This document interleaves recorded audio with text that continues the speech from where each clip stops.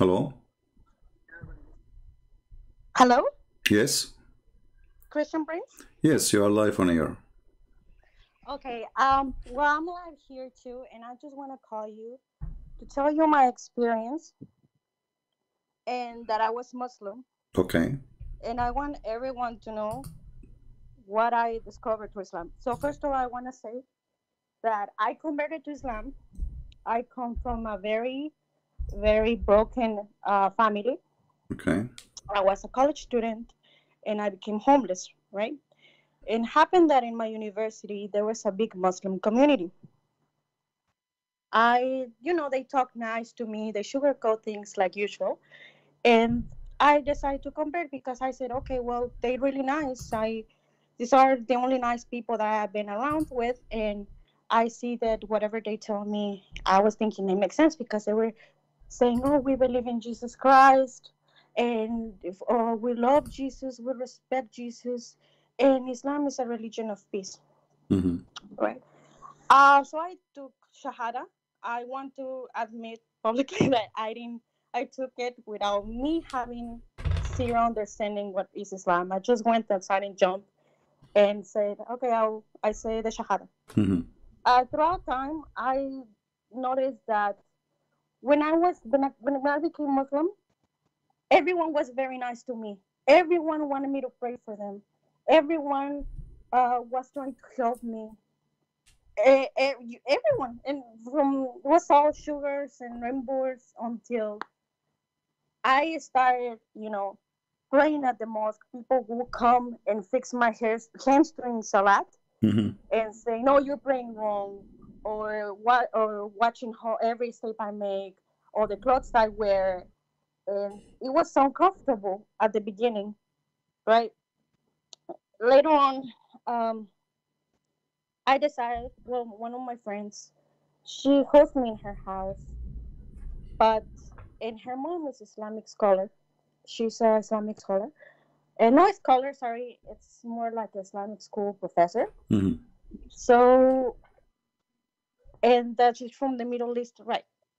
But I never, as I say, I never had any experience or contact with any Muslim people. So they taught me Islam, but the way that they taught me Islam was very, very aggressive. I didn't. I'm from Latin America. Mm-hmm. I want to say I'm Latina. And in my culture, of course, it's very natural to shake hands, to greet by kiss. So eh, they told me, they stopped me, and it's like, no, that's wrong.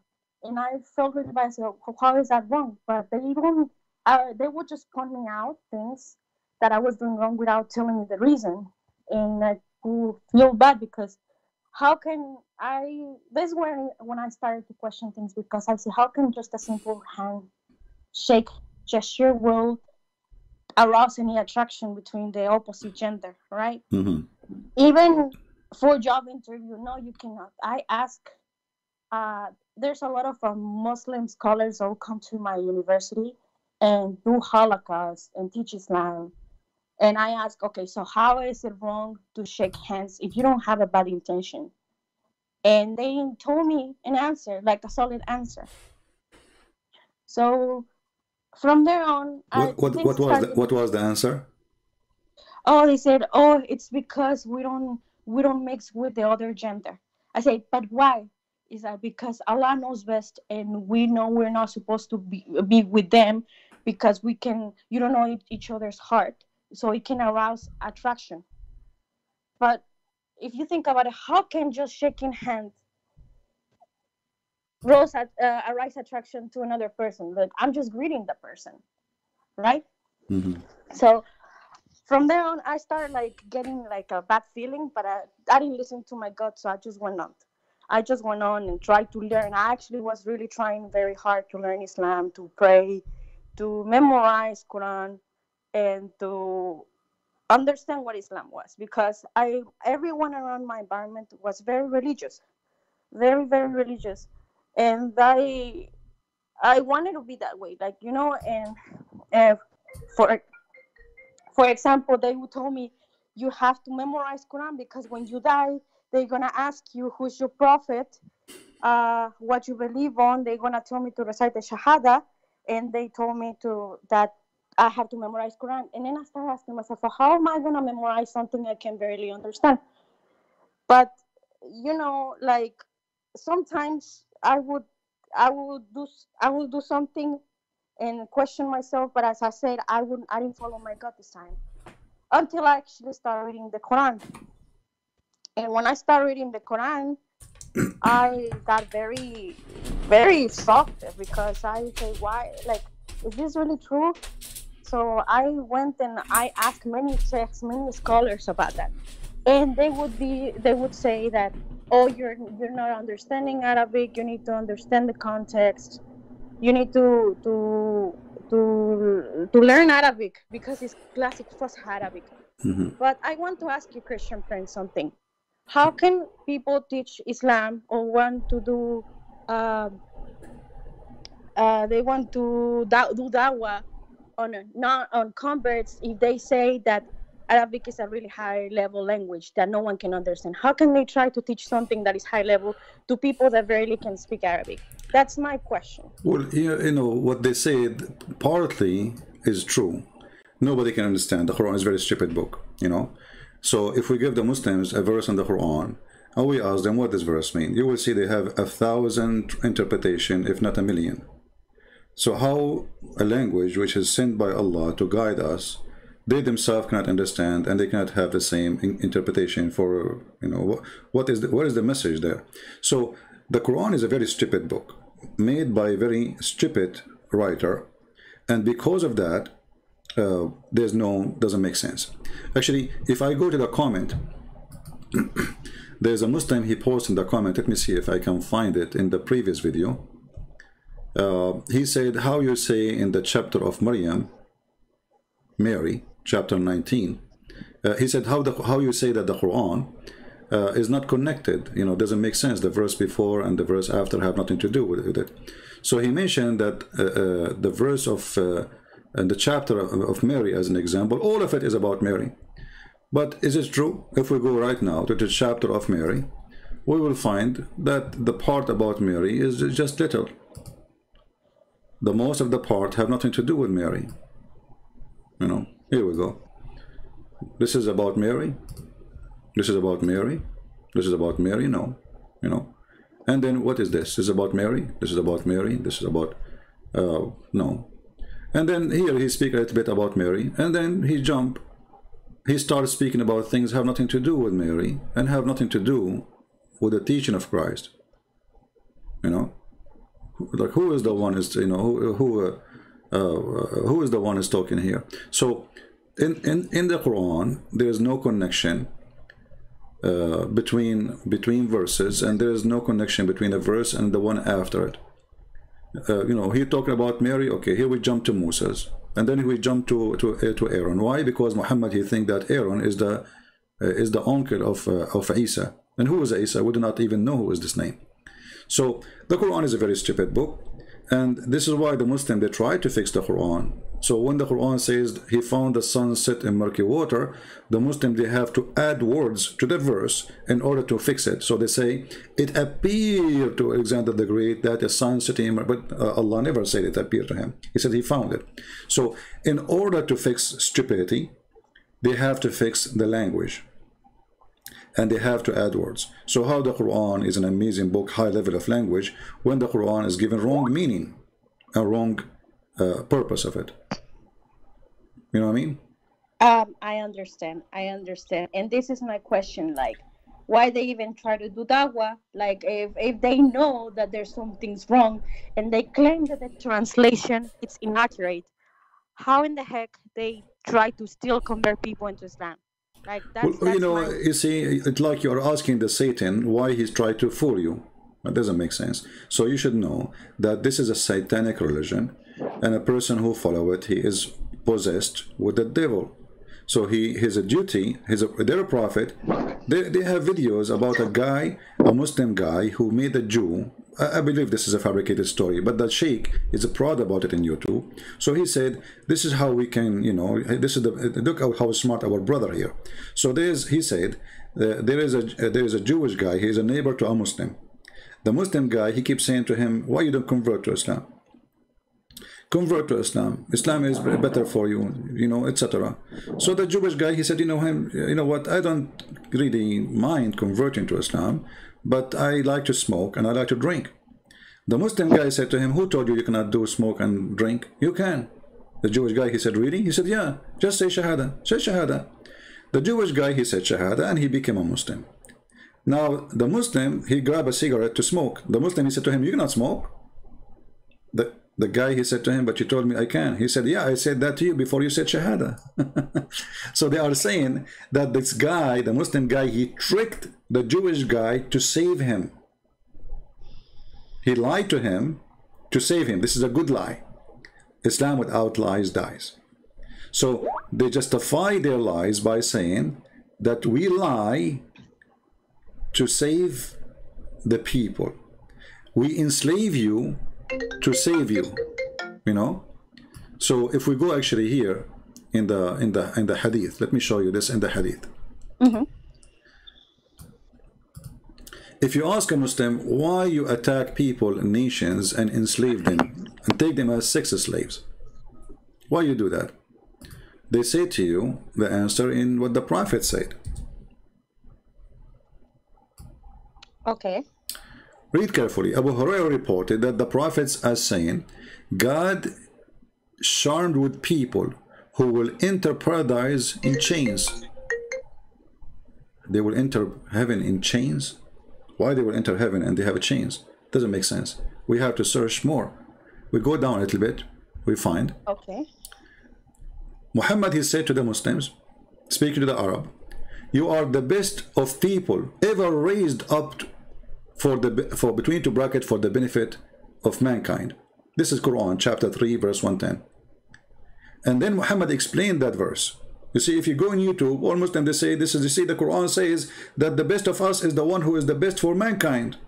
This is what it says. But they will not say to you that this is about slaving and raping women of other nations. Read carefully. He said, the best of mankind of those who bring them with the chain around their necks till they embrace Islam. Thereby save them from eternal punishment and hellfire. So Muhammad, he told the Muslims that enslaving others is a duty of charity. Are you? Yeah, this is I'm showing the reference in front of you. You know, we don't say things without proof. Oh my God. Yeah. So okay, this is just make it even worse. Yeah. So those Muslims, because now you don't live in the land of Islam, they are not raping you and they are not taking you as a slave. But if you are, if Al Qaeda control, let's say you are a Mexican, I don't know where are you from, but let us say you are a Mexican and the Muslims took over Mexico and they want to practice a true Islam, and they invade your country, they can take you and rape you, and this is the Quran proving that all over. And enslaving you is part of the duty of the Muslim. It's an obligation, it's not even a choice. As you see Muhammad praising the Muslims and Allah praising the Muslims, saying you are the best of mankind. Why? Because you enslave others. Because by enslaving them you force them to convert to Islam. Oh, and by the way, even those who convert to Islam, Muhammad, he refused to free them, most of them. As an example, Bilal, he was a slave of Muhammad and Muhammad did not free him. Muhammad, he died and still Bilal is a slave. So Bilal was never free? According to some Muslims, they claim that he was freed by Abu Bakr later. But the reference says that Bilal, he came to Abu Bakr and he said to him, if you bought me for the sake of Allah, will you free me for the sake of Allah? So obviously Bilal was begging, you know, for his freedom, and Muhammad never freed him. Okay, so how can people believe that this cult then, if it's a duty for enslaving people, how can everyone of Muslims believe this is a call from God? What?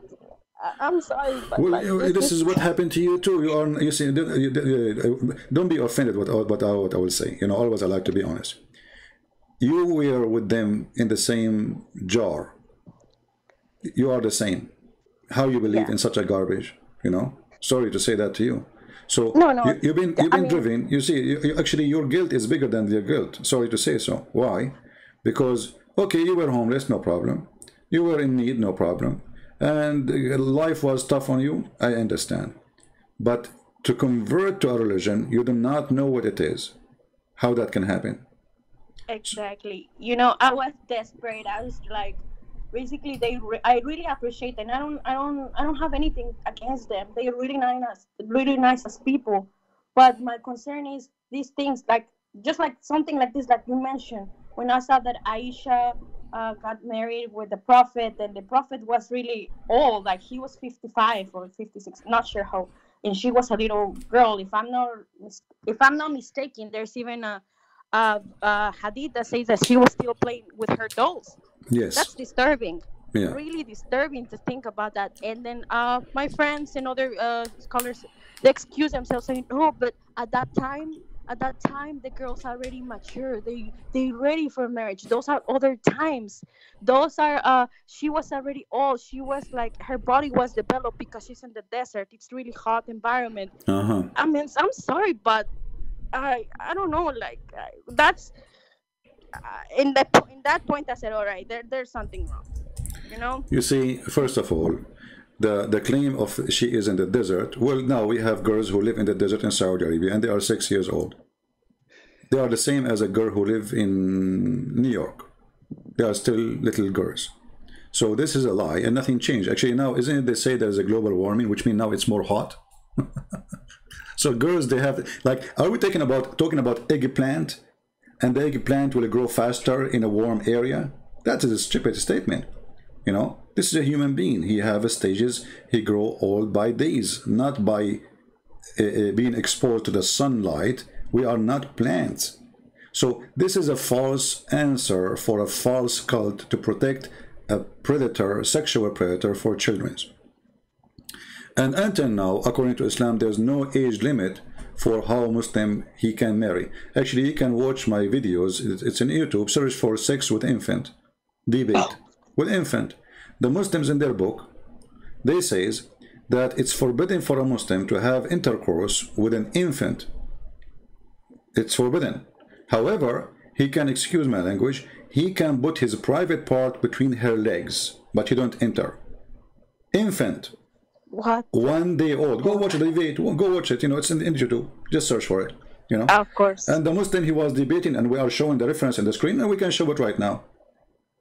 So this is an extreme, bad, ugly, disgusting cult. And the only way to defend this cult is to lie. And now they have articles saying that Aisha, she was 18. But all of us, we know that Aisha, when Muhammad died, she was going through 18. She's not 18 yet. So Muhammad, he married Aisha after he died. So in order to avoid the problem, they start making false article about the age of Aisha. But Aisha herself, I mean, look at this. Is it Aisha saying I was 6 years old? She is the wife. She is the one who was with the Muhammad. So she was 6 years old. She became a wife. According to Aisha, by the age of 9, he did intercourse. But between 6 and 9, he was molesting her. This is how bad this man is. He's a criminal. I'm sorry, but like it's even more even disturbing about listening to this. I mean, but yeah, and I want to continue. All Thank right. you so much for your reference, and thank you. Like I want to say that yes, I was stupid, and I admitted of joining something without further research. But when people is vulnerable, they believe on anything and everything, or they like any slight spark of hope, they go for it. Mm-hmm. Right. And thank God, I did well. Like I ended up finding a job after I graduated with my engineering degree. Mm-hmm. And everything went well, thank God. But in the process of me, like when I still had those questions, I met someone, and we decided to get married. He's Arab from the Middle East, right? Mm-hmm. Where we got married and everything. I was still a Muslim. And this time, I want to say I was still a Muslim. And he actually decided. He said, "Oh my God, I love you, and it's better for me to marry you because I wanted to marry a girl to convert her to Islam, but it's even easier because you're already Muslim." So I guess he liked the idea of me being a convert to Islam, so he could teach me Islam. I don't know, Mm-hmm. but so we got married and everything, and here I am. I'm still married to him, but I had an accident, and we had a very very bad accident, and in that accident, he got really bad, and I also got really hurt, and I was I don't know what happened. So something changed my life inside of there, and I thought that I was really gonna die, and I really thought that it was the end for me. And all of a sudden, I say no. I I I I turned myself. I don't know how, but I turned myself back to Jesus again, to Jesus Christ. Mm-hmm. And I say, please, I give my life to you. Like I really don't want to die, and I hope that nothing happens to him, to my husband. And can you believe that after I prayed that, like I got better, we got better, and he got out of he was in an intensive care, and he got out of intensive care. Okay. So I prayed to Jesus, and I say, what is going on, and he fell also he fell out of status in his visa because he's from obviously the Middle East, and the lawyer told me I went, and he told me he violated the conditions. It's most likely that he will get deported. And again, I went, I turned myself to Jesus, and I said, please, please don't take him away from me. I even though he's Muslim, but I put his life in your hands, and I put my life in your hands. But please make our situation better. From there on, I felt a very, very peace in my heart, in my head, because I want to tell you this. Even when I was Muslim, I'll pray 10,000 rakats. I'll pray at night. I'll go to the mosque, and I was still feeling disturbed in my soul. I was not feeling in peace. I wasn't feeling calm. I had there was something missing in my life. I had no peace whatsoever, Christian Prince. Mm-hmm. But after the accident happened, and after I prayed, believe me, that peace came back. And I want to tell you that my husband, by the grace of Jesus Christ, he has now a permanent resident card. In the interview, like he didn't know, like the interview went bad, but I stay up praying and reading the Bible before the interview. And the same day, even though the interview went like crap, but we got approved. And he told me, how did this even happen? How this even happen? But I can tell you that me putting my life and my hands in Jesus Christ was the best thing that I could ever do. I was blind. I didn't have any peace. But after I started watching your videos, Apostate Prophet and David Woods, I start having a much clearer understanding of what I got myself into. And today I regret deeply of having putting myself in the situation. But I think that everything happens for a reason. And I want to say thank you because you're doing an amazing job, and you're letting people to open their minds and their hearts and their brain. Right now, my duty, and well, I'm trying to do that. I'm trying to educate myself.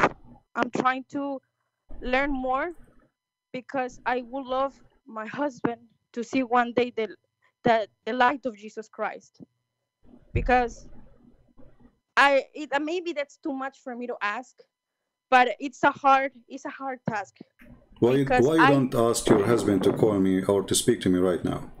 because I already told him.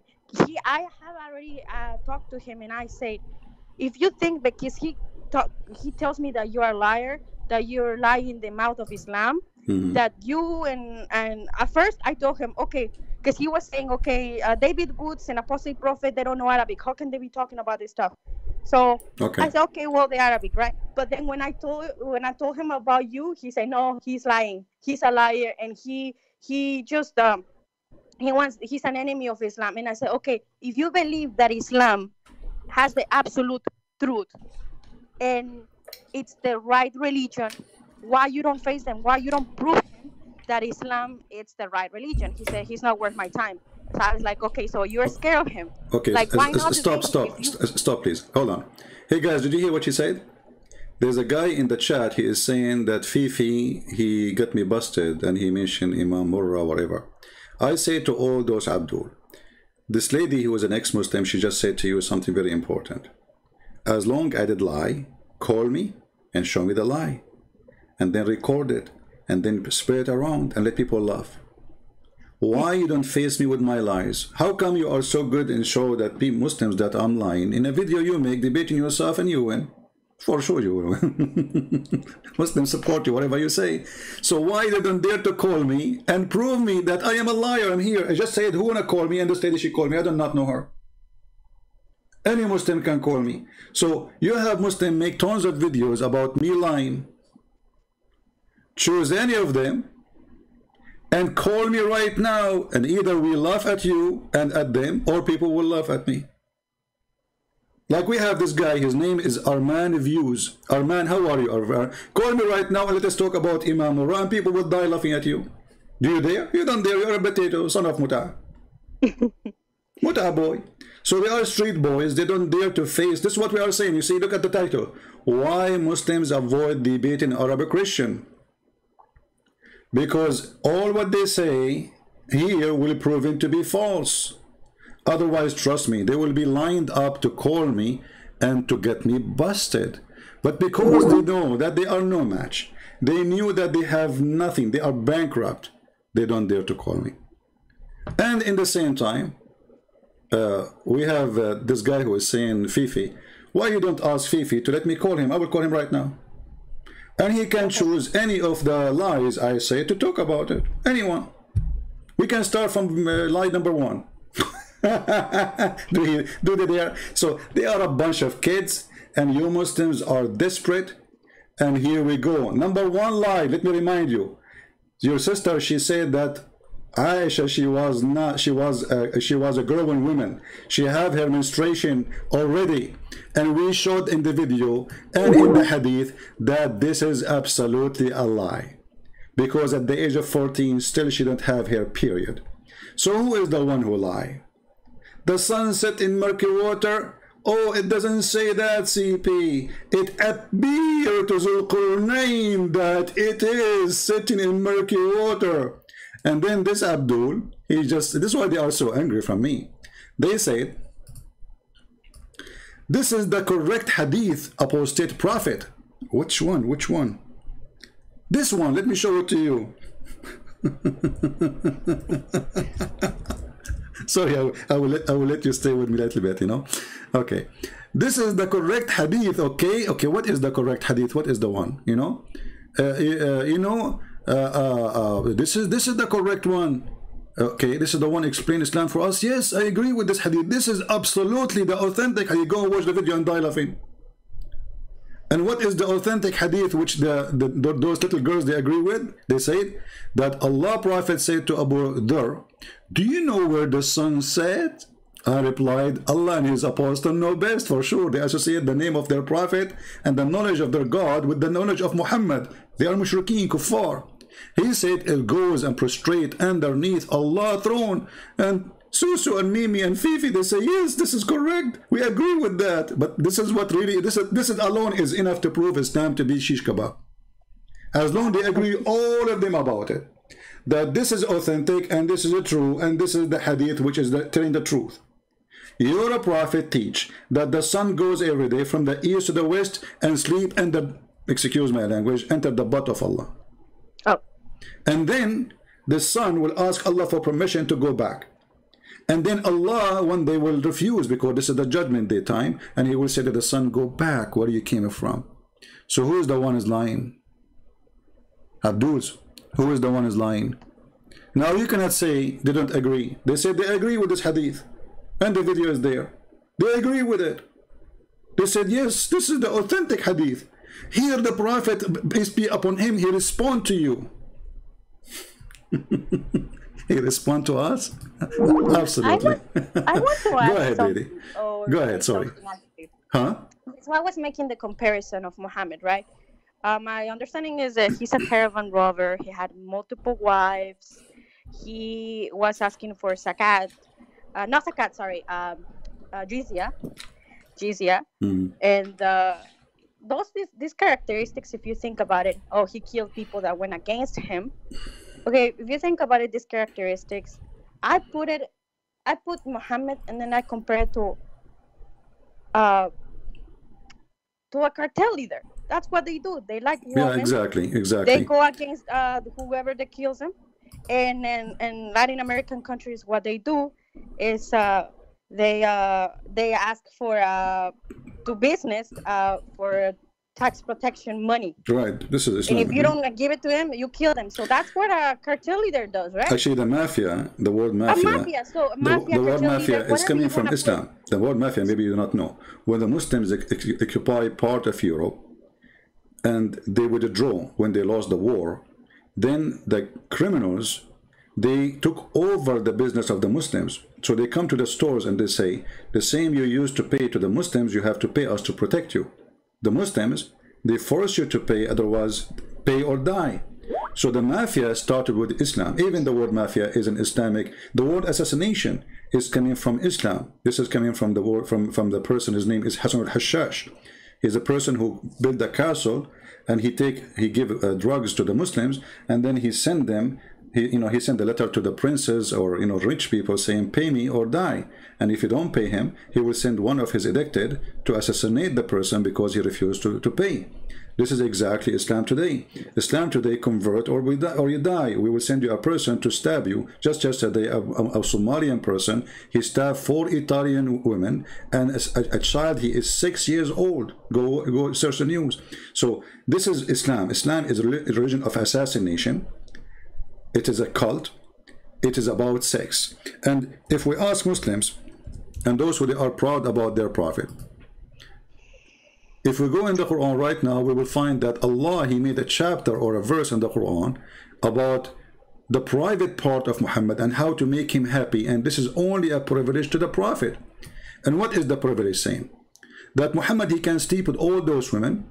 In the top of that, any woman she can offer herself to the prophet to sleep with them. What does this have to do with God? A person already have tons of wives and he have tons of sex slaves. Why he need women to offer themselves? And those women, if we go and read the interpretation, it says that if a prophet, his eyes fall into a woman, and even if she is married, her husband must divorce her immediately. What kind of a prophet this prophet is if his eyes fall into a woman? Like now you are married to this Muslim guy, right? Mm-hmm. So if Muhammad come to your house and he like you, your husband must divorce you so the prophet, he can have you. And trust me, your husband, What he will, the? don't say bad words, please. I'm sorry. And Sorry, your husband, he will do it happily. He will do it happily. And tell your husband, what about you call this guy and ask him to challenge him to show us what he just said about if Muhammad, he saw me, you have to divorce me so he can have me. Tell him why you don't dare. Just ask him, show us on the screen. Don't debate the guy. Tell him, I challenge you to show me that the prophet, Islam teach that. And the prophet, he do that. Actually, he did that to his own son. He went to the son, that's his own son. He flirted with the wife, and all of this is in their books. Every single word we just said, it is in their books, and any Muslim can call me and prove it wrong. I will give you a few minutes to finish your story, my friend, and Thank we you so continue. much. Okay. And I'm sorry, I didn't mean to curse. It's just that It's all right. I was very shocked to see. I mean, honestly, like it's horrendous. Like I have no even words to say it, but like, how can like that how can that even be called a religion? Like, how can I'm sorry, but like, any Muslim is willing to give their wives to the husband just because he says so? Please tell me, where is the spirituality, the God part in there? that's not. Oh my God! I'm sorry, Christian Prince. Well, I'm even you know more what? mad. I will do something. I will send you a link in Arabic, and I want you to tell him. Can you read it for me? Please send that to me, please. Yeah, tell him. Are you proud about your prophet? And by the way, you do not need him to translate, because you can use Google Translation. You know what I mean? You do not need him, Okay. because if he tried to lie to you and says it doesn't say that, get him busted. Say, hey, listen, let us use Google Translation, and this is your official website. I can give it to you. Actually, let me give it to you from the official government website of the Kingdom of Saudi Arabia. So he will not say, oh, this is a website, anyone can make a website. This is government website. Let us go there. Here we go. This is the official government website of the Kingdom of Saudi Arabia, and this is the link. I will give it to you in Skype.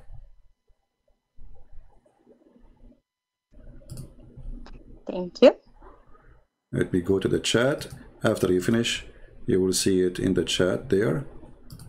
Okay, here we go.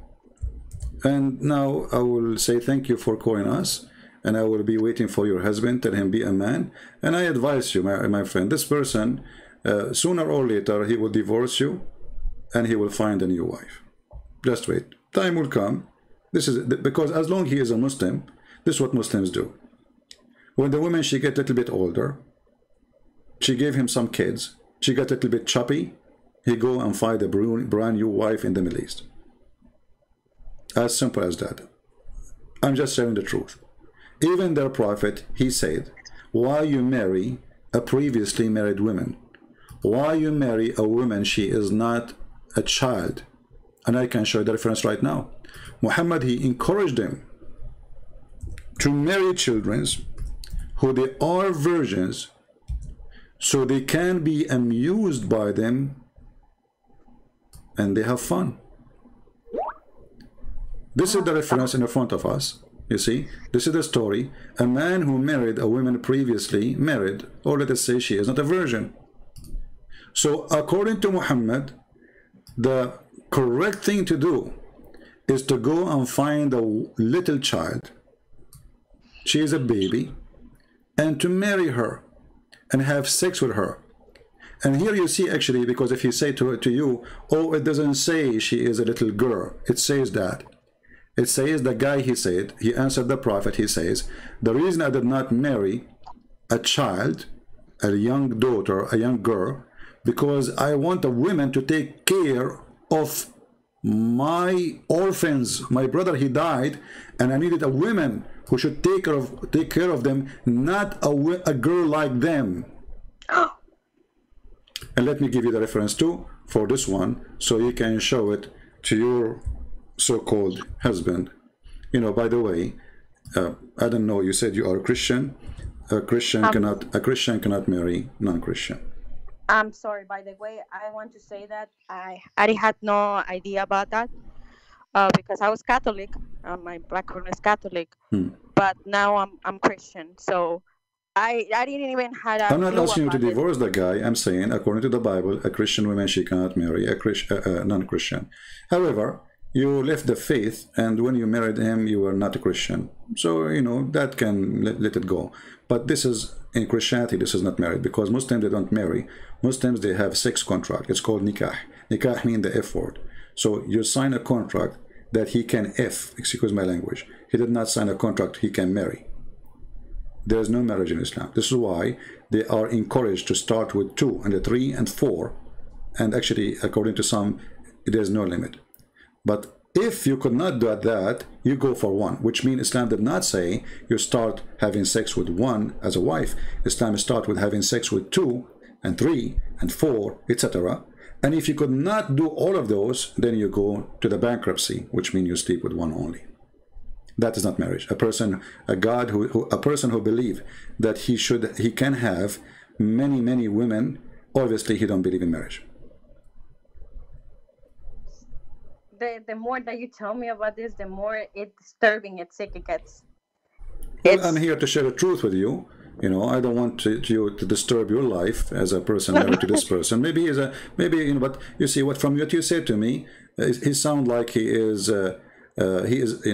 not decent with you, because If he is saying Christian Prince is lying, tell him, can you show me the lie? I will call him, record him. He don't call me. Record him.